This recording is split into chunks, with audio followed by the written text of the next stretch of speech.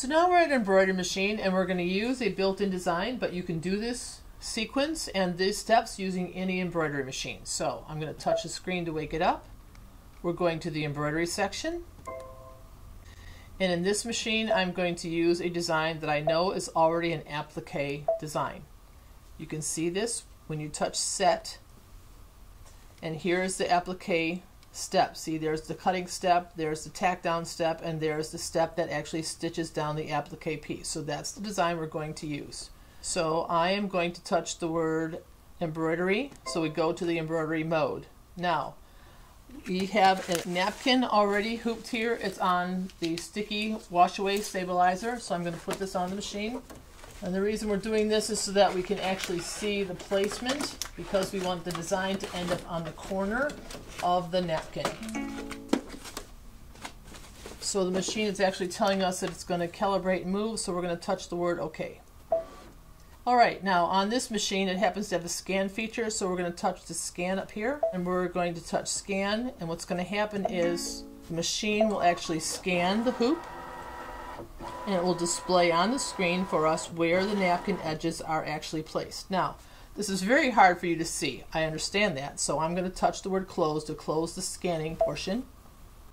And we're going to touch return so we can go back to the editing features. Now, under edit, I could go to the color palette, and we're going to change this black portion here to white so you can see it much easier. See how you can see it on the screen so much easier? You can see it in relationship to the dark napkin. Okay, now you can see that this is off the edge and we want that closer to the edge. So now to move the design, you have choices. You can touch and drag, but when you touch the word move icon, you get little arrows that help you with small incremental movements. Now, we want to see this, but we want to see it in a larger viewing so we can make sure we're actually tucked in the corner how we want to be. So up here in the top you have zoom feature. Get this up here and let's go to 150%. See how much clearer you can see where that's at now? Now this isn't okay with me. I want that leaf to be up there and a little higher, so you still have your arrows. And see how the small increments are pulling up the little design? And now I'm too close on this edge, so you come over here and bring the design over to the right. And you can just set this, get it how you want. And when you're happy, then we're going to touch OK. Now, I'm going back to the embroidery screen just to show you, and we still have our color breakout. So I'm going to start the machine. I have white thread in because this indicates where the applique piece is going to stitch. So I'm just going to start the machine running.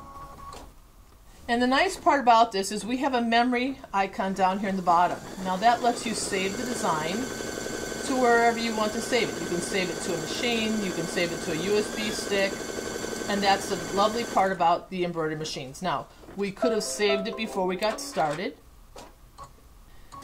or you can actually save it in the middle of this embroidery design. Now, I'm going to start this up again because it's actually going to be stitching the leaf section. All this white part that you see here will now be stitching.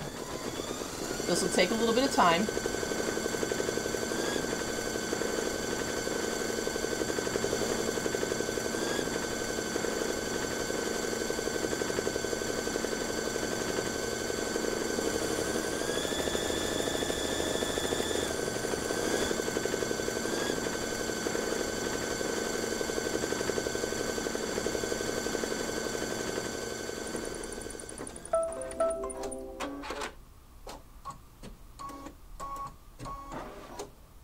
Okay, now you can see that it's ready for the next step. And on our screen it's showing us it's ready for the applique fabric.